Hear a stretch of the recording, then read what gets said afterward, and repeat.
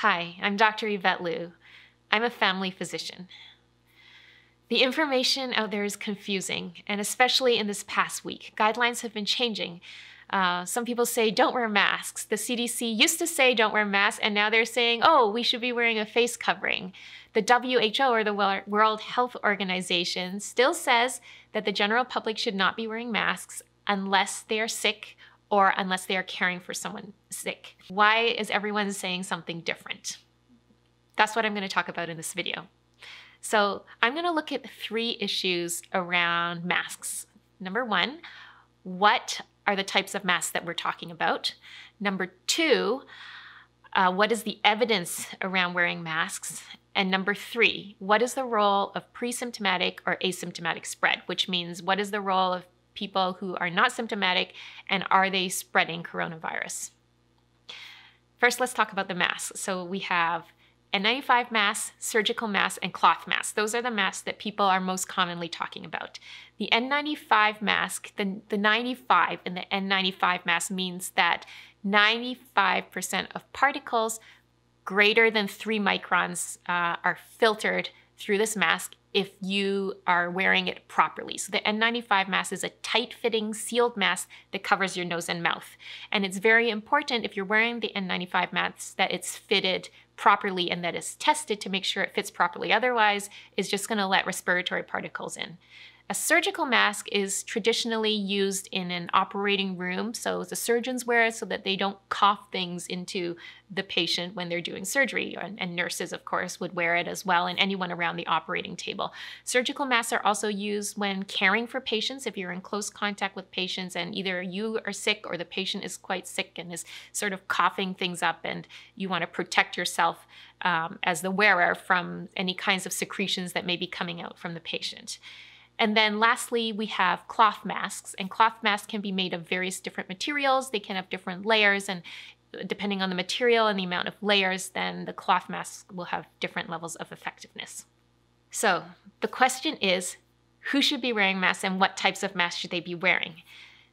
The N95 mask is the most effective mask, and that should be worn by people who are doing aerosolizing procedures. So for example, if a patient is going to be intubated, there's a high chance that they're going to cough and breathe out all these particles. So anyone doing an intubation should be wearing an N95 mask.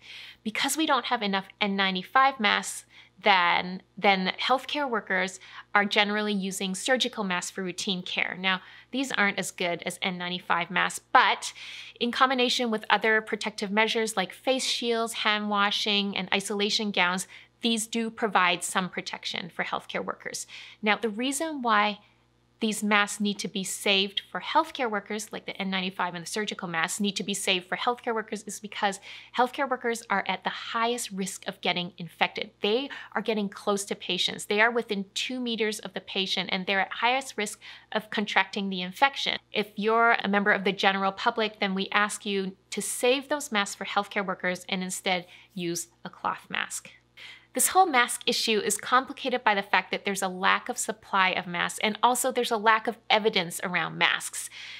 Let's look at that evidence, okay? So, CDC changed their guidelines. Why is the WHO and the Government of Canada still not recommending that we wear masks? It's because the evidence around the novel coronavirus shows that it is spread through close contact, not casual contact. What does close contact mean? It means that you're spending a significant amount of time, like 15 to 30 minutes, beside someone, within 2 meters of someone who has the disease. And that makes it more likely that you will catch the infection. That's close contact. Casual contact is like walking past someone at a grocery store. It's close contact that is thought to spread the novel coronavirus, not casual contact. That is why we see so many cases of spread of the infection in households through people who have close contact within their household, and also at events like house parties, conferences, and choir practices. These are all events in which people have close contact. So then I get the question, Dr. Lu, casual contact you're saying doesn't cause the spread of coronavirus, but what if I'm like at the grocery store and someone coughs in my face? Or what if like I walk past a runner who's just breathed into the air? Or what if someone coughs really hard and projects their cough particles, like farther than 2 meters? Can I be infected? Let's look at a study that actually just came out this week in the Journal of Nature. This study looked at the spread of 3 different types of respiratory particles: the influenza virus, and that's the flu, the rhinovirus, which is the common cold, and the seasonal coronavirus. The seasonal coronavirus is in the same family as the novel coronavirus. It's the novel coronavirus that's causing COVID-19. So the seasonal coronavirus is in the same family. You've probably been infected with the seasonal coronavirus, probably multiple times. It causes very similar symptoms to the rhinovirus. It causes the symptoms of a common cold and is pretty much difficult to distinguish from the common cold. So in this study, which was a very small study, I'm going to focus on the data around the seasonal coronavirus. And what the authors found was that when they had people wearing a mask compared to when they had people not wearing a mask, the mask did block the spread of respiratory droplets and aerosols. However, they also found that most people with a seasonal coronavirus actually did not have any virus in their respiratory droplets. So they were emitting respiratory droplets, but there was no virus in them. And the respiratory droplets that did actually have virus had a very low amount of virus compared to the amount of virus that was in their nose and in their throat. So the authors were saying that they weren't really sure if this amount of virus would be enough to cause disease.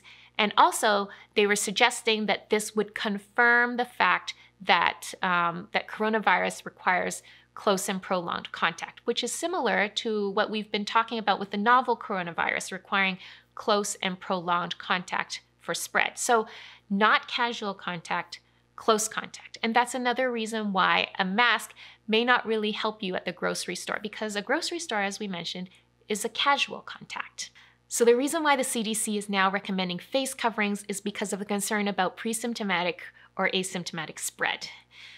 There's a period of about 1 to 2 days before you show symptoms of the novel coronavirus where you can actually be infectious and spread the virus to other people. A recent study from Singapore suggested that 6% of cases may have been related to presymptomatic spread, and another study in China suggested that maybe around 12% of cases may have been related to presymptomatic spread.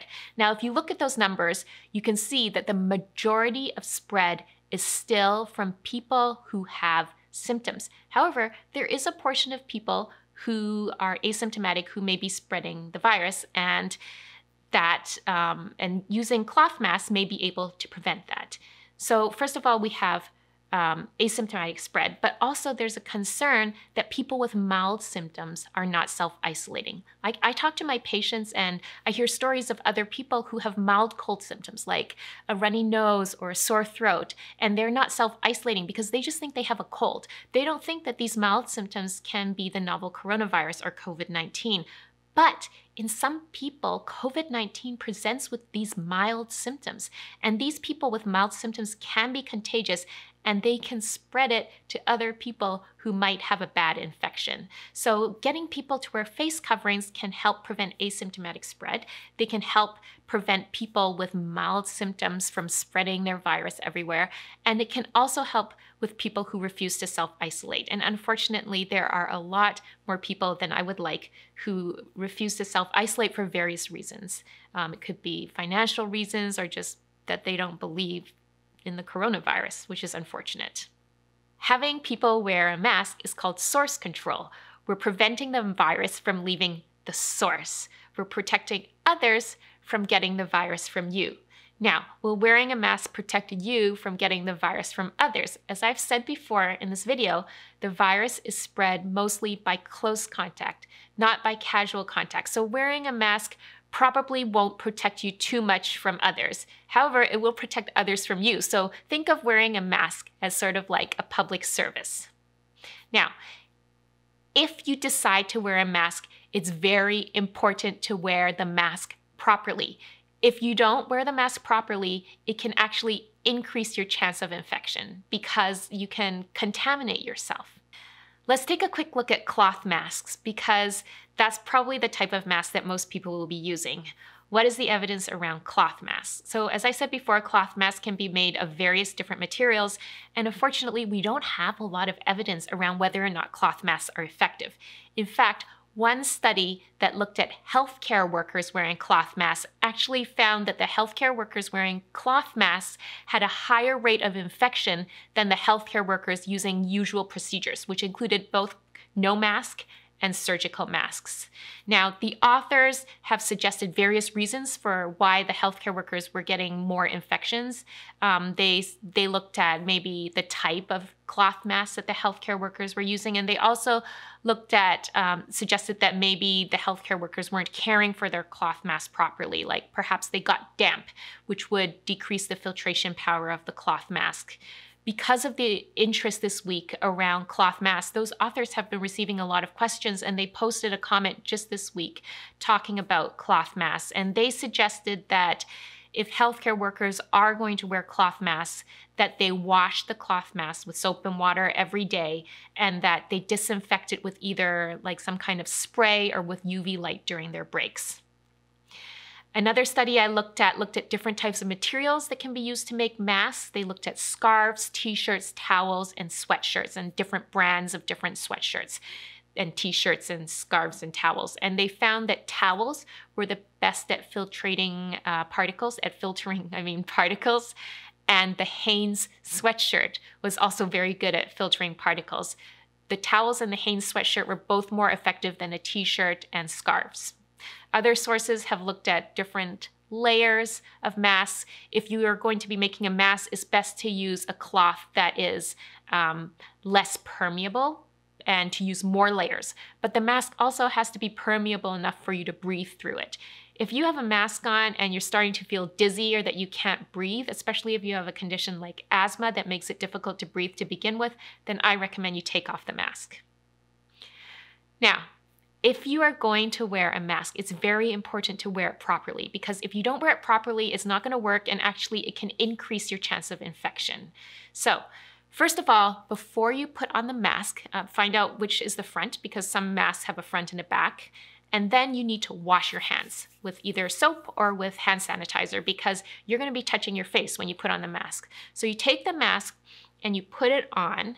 Then you mold the mask to create as good a seal as possible around your face. You will need to make sure you cover both your nose and your mouth. I've seen pictures of people who just have the mask covering your mouth. That's useless because the particles can still go in your nose. I've seen pictures of people with a mask around their neck. Don't do that. So once you have the mask on, don't touch it. You can adjust it initially, but after that, don't touch it anymore. Don't lift it up to give yourself some food. Don't move it around because your nose is itchy. Do your best not to touch your mask. If for some reason you have to touch your mask, treat the front of your mask as contaminated as soon as you have it on, and wash your hands right after you touch the mask. Now, the other part of the mask is taking it off. So when you take the mask off, first, you have to wash your hands again, okay? Don't touch your mask without washing your hands, because you're gonna be touching your face. So you take the mask off. If you have ear loops, you take the mask off by your ear loops. If you have two strings, then you do the bottom string first and you lift it over your head. And then you do the top string and you lift the mask off your face. Don't let the mask touch your face, and don't touch the front of your mask. Then you take the mask and you throw it in the washing area, where if you have a cloth mask, you're gonna wash it with soap and water, or if you have a disposable mask, you take it and you throw it in the garbage. And then you have to wash your hands again because you could have contaminated yourself when taking off the mask. If your mask is damp or wet, then take it off, change to a new mask, and either wash the mask or throw it away if it's a disposable mask. So these things are very important, because otherwise, if you wear the mask, you're just going to be putting yourself at higher risk. You can touch the front of your mask and inoculate yourself with, by touching your mouth or your nose or your eyes, and basically you'll negate the effect of wearing a mask. Some people look at Asian countries where it's much more common to wear a mask, and they point to that and say, well, look, all these people in Asian countries are wearing a mask. That must be evidence that masks are effective. But in these countries, you have to remember that masks are combined with a lot of other public health measures, like rigorous contact tracing and strict quarantine controls, like wearing bracelets to ensure that people don't leave their house in quarantine. And it's very hard to separate out the effect of masks from the effect of all those other public health measures. One of the biggest concerns that health officials have is that wearing a mask will give people a false sense of security. They're worried that people are going to do things they wouldn't normally do because they have a mask on. When you have a mask on, you still need to observe physical distancing, and you still need to do your hand washing. And wearing a mask doesn't mean you can ignore those things. It doesn't mean you can now go to a house party. It doesn't mean you can walk close to people and start visiting your friends. It's very important to maintain physical distancing. I know it's hard. It's been quite a few weeks now, and it's starting to wear on us. We're wondering how long it's going to be. But the reassuring news is that it's starting to show results. We are seeing the number of new cases going down. We are seeing some of the curves in some countries starting to level off as a result of our physical distancing actions. You have to remember that once a measure is taken, like physical distancing, it takes about 2 weeks for those measures to show up in the numbers. So if you're not seeing a lot of changes in the numbers in your area, you have to remember that these things take time, and we have to stick to the plan. We have to keep physical distancing, keep hand washing, and keep taking care of each other as much as possible so that we can all get through this challenging time. I'm Dr. Yvette Lu. Stay well, and I'll see you next time.